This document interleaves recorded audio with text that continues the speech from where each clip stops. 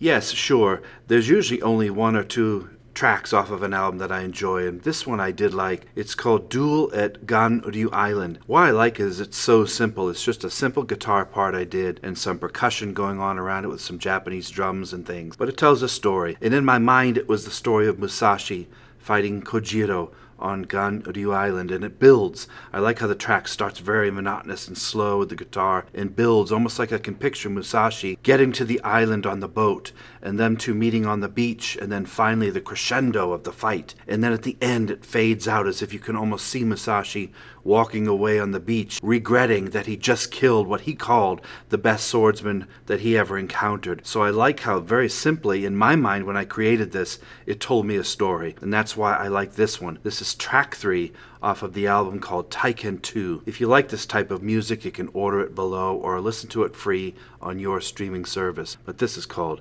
Duel at Ganryu Island. I hope you enjoy it. Thank you.